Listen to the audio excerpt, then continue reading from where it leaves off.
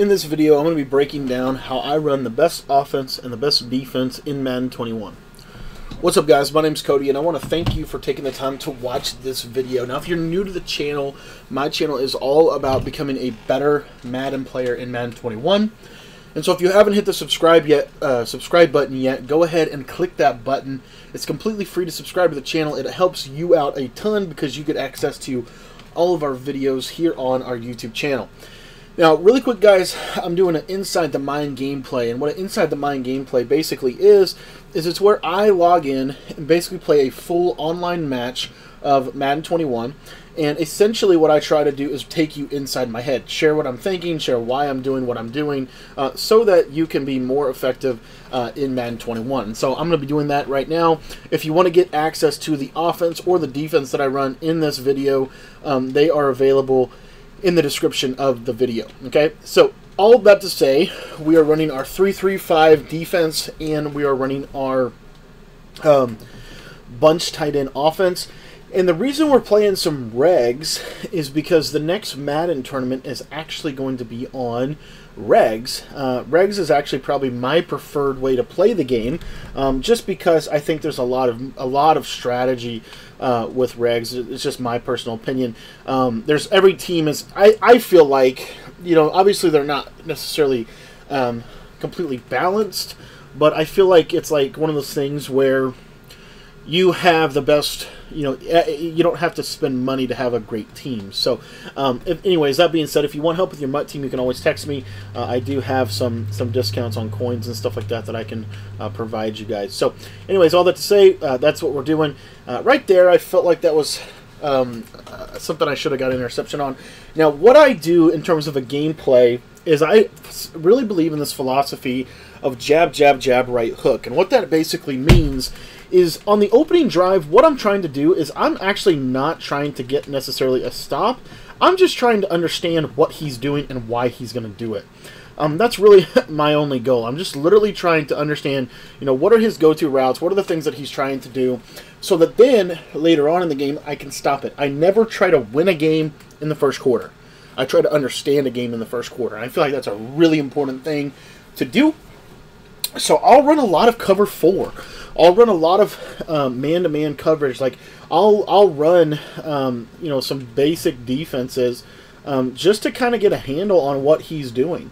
What is his offense? Now, one little tip that I have for you guys is different running games require different run defenses. So if he's in ace close, it's a little bit different to stop that than if he's in eye close, right? Which is a little bit different than strong close, right? So there's sometimes these little nuances and formations to formations, and that's why what I recommend doing is 100%. I always recommend go ahead and, you know, basically, essentially wait for them to choose their play before you choose your play. And I know it sounds like something super, super simple, but to me it's really, really important. And the reason why is so that you can always be prepared for what you're going to face. Because if you don't know, you know, if you don't know what for, it's an opportunity for you to have a leg up on the offense, right? They can't see what you pick. They don't know if you're going to be in dollar, in nickel, in bear. They don't know. You have the advantage in this regard, so take advantage of it. Don't waste it. So single back ace close, he comes out in 1 running back, 2 tight end, 2 wide receiver personnel. Tells me everything I need to know, right? It tells me that more than likely he is probably going to pass the ball here, so we're going to send some pressure. If he does run, now really the player we're going to have to watch out for is this Amari Cooper. He does hit the tight end. That's actually a good read by him, and that's okay. Right there, we're kind of expecting and really going all out in our coverage on Amari Cooper. All that to say, guys, if you have questions as you watch this game, things you want help with, if you have any questions, you can always text me. My number's in the top left-hand corner. Also, I have a full text message membership that you can sign up for just by texting in. It has full schemes, full offenses, full defenses for you. All right, so right here, when someone does this, this is an interesting sign. Like this is like, you know, of course we're going to come out fullback slam with the Cowboys. Really, if someone comes out in fullback dive, I actually feel pretty good in my base defense with this stuff. I'm trying to lab a little bit of how to stop that from this formation a little bit more effectively. If he's going to continue to do that, there's some things that we can do to stop that stuff. But realistically, he's putting a good drive together, but he's kind of doing a bunch of different things, going to a bunch of different formations, in my opinion. And so we just have to kind of monitor that. Now right here, it looks like he's going to go to this set right here. We're going to drop a zone on that side, a little purple zone. And he throws a quick flat route to Ezekiel Elliott. He's going to get in there. I probably should have clicked on and made the tackle. I'm not quite sure what happened to my man coverage on that side of the field. That's one of the benefits of having a split close type of play or formation. It does create some issues with man coverage. So I've got to watch that a little bit. I didn't run very much zone at all in that first drive. The next drive, and that's a good drive by him. 10 plays, 72 yards, 5 minutes. Like, you can't argue with that. But also, this is what I love about Madden. I always tell you, always want to kick the ball off. And the reason why you want to kick the ball off is because now I have a possession under my belt, but I also have the luxury of being able to get the ball at halftime.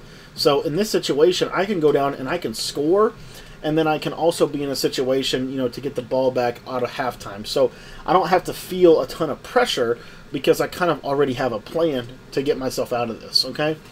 So bunch tight end offense, my favorite offense in the game. So first and foremost, we want to kind of identify a little bit about what he's doing defensively. Right here, this looks like a little 4-3 under. Now, a couple people have been talking to me about this new defense that some people are running in the community, so we'll have to see. And he's going to go man coverage. Little user rush right off the bat there with Sean Lee. Actually, really frustrated with that because I blocked 6 people, or I blocked 7 people, and they didn't block for me. So if he's going to continue to do this user rush, which it looks like that's what's going to be his strategy, we should be able just to max protect here. We're going to slide in that direction and just try to keep some good protection there.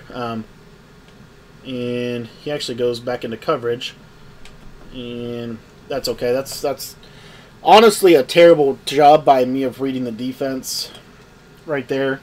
And that's where, you know, I probably should have started with PA Cross. It was a good job. I just expected him to user rush me again. He didn't.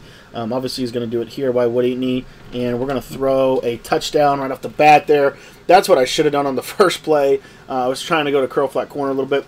And I think that's a ridiculous tackle. I think Devontae Adams needs to be able to get out of that. But that is what it is. All right, so let's see if he goes back to the zone coverage version of this. I got to watch this. If I can hit this route here, I will take that all day long. And we're just going to truck. Now, what I like to do down here in the red zone is I love to audible to this single back trio and just see if they can stop the run.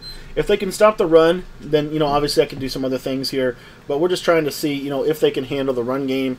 And then I'll do some other stuff too. Like I'll audible to single back bunch. This slash fake end around is super glitchy, super effective in my opinion. It's hard to shoot it, hard to blow it up. And he did blow it up there. So we'll actually go ahead and come back out of that. Now, I'm in the run-heavy playbook, so they've got a lot of runs in this playbook that I could go to. Another thing that I like to do is I love to go down and go to the stretch play out of the single-back trio in these situations. Ideally, I should have had that in my, in my arsenal. Now, right here, what I'm going to do is I'm actually going to sub in a backup quarterback because Aaron Rodgers is really tired. So I'm just going to sub in a backup quarterback because I know I'm going to run the ball.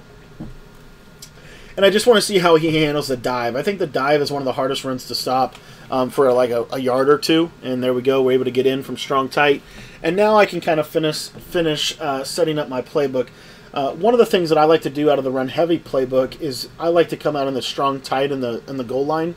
And then I will typically audible to the, oh gosh, what's it called? Audible to the goal line formation there. So I can do, fullback dives from there. I can do power O's.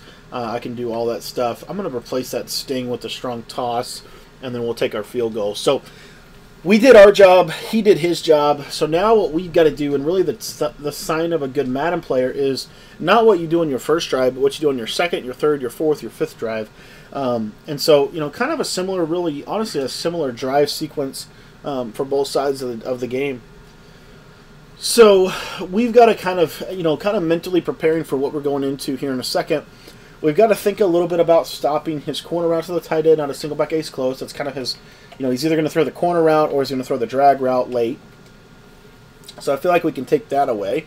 From split close, it looks like we need to maybe run some zone coverage, just to see how that works with them, because he seems pretty comfortable beating the man coverage. And then I think that's pretty much what he ran, other than goal line. And then in goal line, we just need to not give up a fullback dive for 10 yards a pop. So he's going to come right out, split close pats, and we're going to come right out in our zone coverage. Got the hard flat there, got that drag, and then he's going to scramble.